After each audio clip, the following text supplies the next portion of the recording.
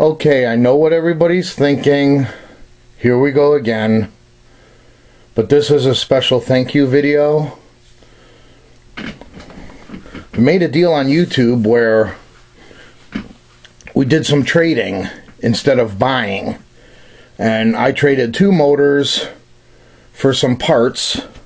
And as part of the deal, I sent B. Anderson a new case for his clock through the person that I had traded these parts from. This is also a test video testing out my new camera that I'd gotten. This is an actual real camera. As you can see, it's not a point and shoot, but it's a real camcorder.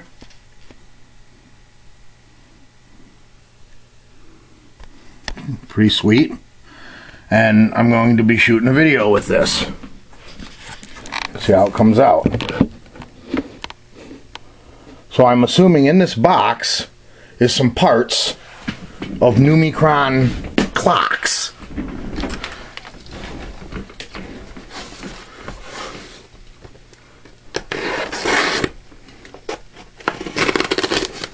And all 3 of us helped each other out, and we all paid for our own shipping, which was really cool.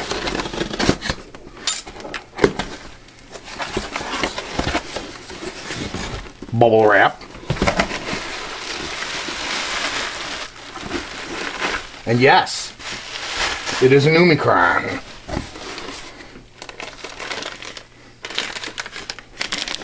Some beat up wheels.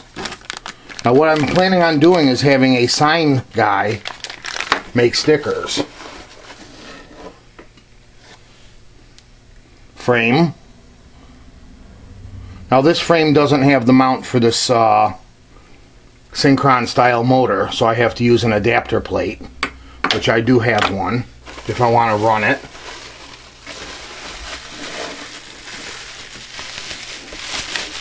This is extra light bulbs and sockets.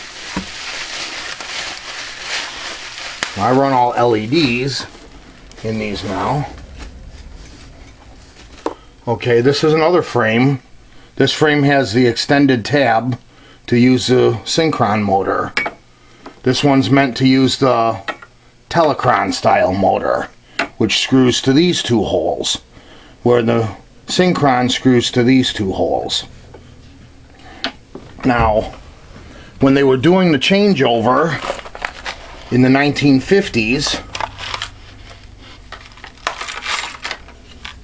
they had adapter plates. And once you screw the adapter plate on to the side of the frame, then you can run the Synchron motor. This adapter plate will go right back to 1935.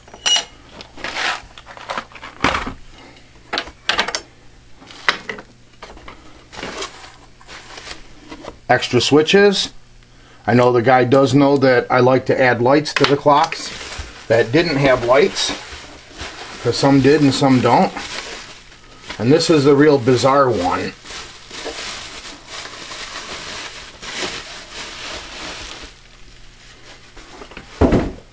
This frame is a little bit different. The seconds wheel is built into the frame and has the gear, and looks like it's set up to run a Hansen 4-screw motor, like that's used in a washing machine timer.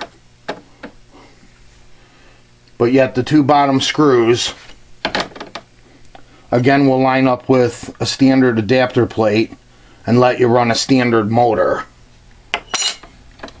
Also, the bezel, instead of attaching down here like they normally do, it attaches on the top. So I think this come out of like a Heathkit ham radio console or something, where it was mounted, instead of on the bottom, it was mounted to the front of the ham radio.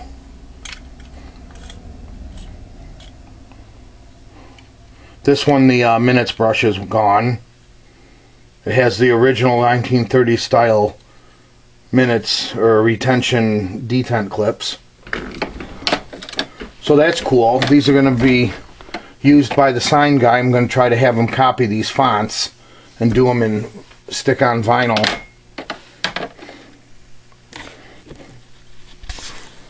This is where I do my testing. Now this red one is my latest numechron. It's the typical St. Thomas 110 or speed read. And the minutes brush clip was just toast in this thing. It was completely ground off. There was nothing left. And I did come up with a way that you can get a second chance out of these clips. And to show you, I drew like a very large picture of sort of what they look like. It's supposed to have this extra piece here that sticks into the side of the wheel. I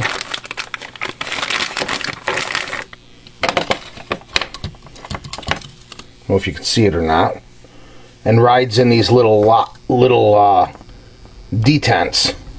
And those are kind of critical on the minutes, because if this thing drifts just slightly out of place, the motors will jam. And it can burn the motors out if they're jammed up, or strip out the threads or the gears. So that minutes clip needs to be working. And this is about how it was worn off. There was just a little tiny bit left, and what I've been doing is swapping it with the tents, which is what everybody does, and then also taking and cutting it down a little. I'm going to set this down a second.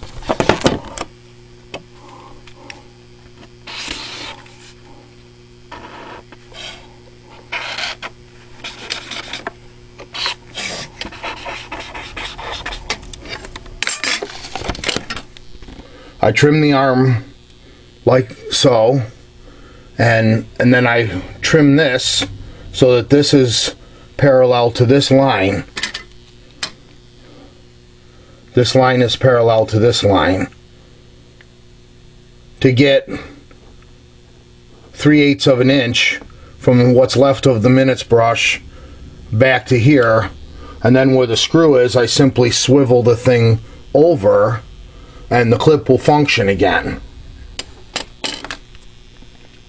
The only thing unfortunate with these clocks in most cases is these clips in here are way too tight. They push on them way too hard, and they don't need to push on them that hard where it grinds them right to bits.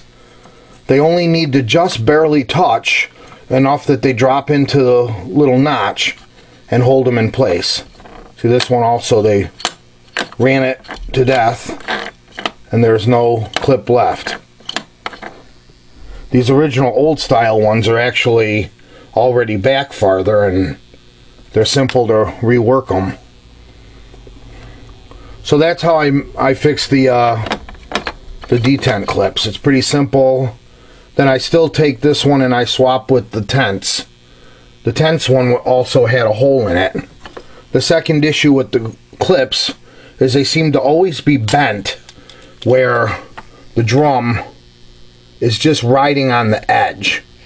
So it just cuts right there. And it actually cuts like a triangular notch out of it. And they're pushing way too hard. And they need to be bent, so if anything, the very edge here touches first, and then it backs off a little, but preferably perfectly straight. And they only need very, very minor pressure, just enough that they lock in. They were put way too tight at the factory. They push way too hard. It also makes the motor work a lot harder when it goes to change the hour and has to do all three of them. So that's the main thing, is servicing these. That's the part that wears out, and that's the part that needs lubrication. So again, I want to thank everybody involved. This little swap off with B. Anderson and the other guy worked out fantastic. All three of us got what we needed, and it was a great help, and I'd like to do that again someday. The numecrons.